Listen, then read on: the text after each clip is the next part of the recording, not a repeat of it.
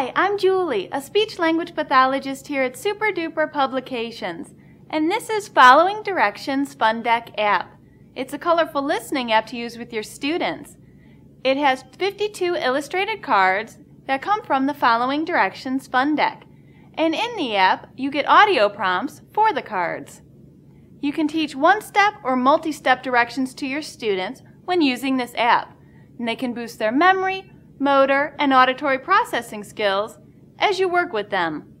To learn more about the product, click on About Following Directions, and this will bring up a short product description. As well, we can watch a tutorial to learn more, so let's go ahead and check that out. Welcome to the Super Duper Following Directions Fun Deck app, available for iPod Touch, iPhone, and iPad.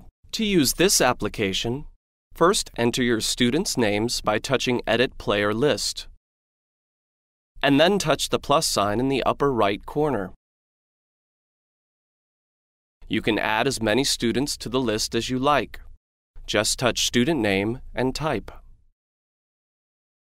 When you are ready to play, touch the arrow in the upper left corner to return to the main menu. To select students for a particular session, touch Start New Game, and then touch the names of the students you want to choose. You can select up to 5 students at a time to play. To select your cards, touch Next.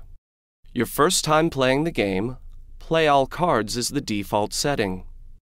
To choose specific cards, touch Deselect All in the lower right corner, and then touch the individual card text prompts. The app will remember the settings from your last game. If you decide to play all the cards at a later time, there is also a Select All button in the lower left corner. When you are ready to begin, touch Play. This app is simple to use. Students look at the illustrations and either read the prompts or touch the screen to listen to the prompts. Pat your head. The students then give responses. After the chosen player answers, tap the green button for a correct answer or the red button for an incorrect answer. To move to the next player, slide the bar at the top of the screen. To move to the next card, just slide the card on the display screen to the side and the next image appears.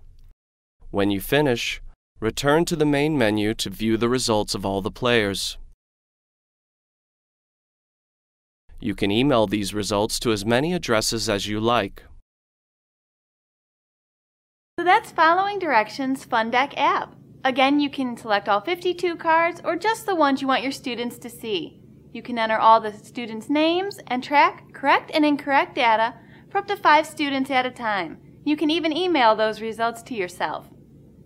To purchase your copy of this app, simply go to the Apple iTunes Store. You can also learn more information by visiting our website, superduperinc.com/apps, and even check out our Facebook page.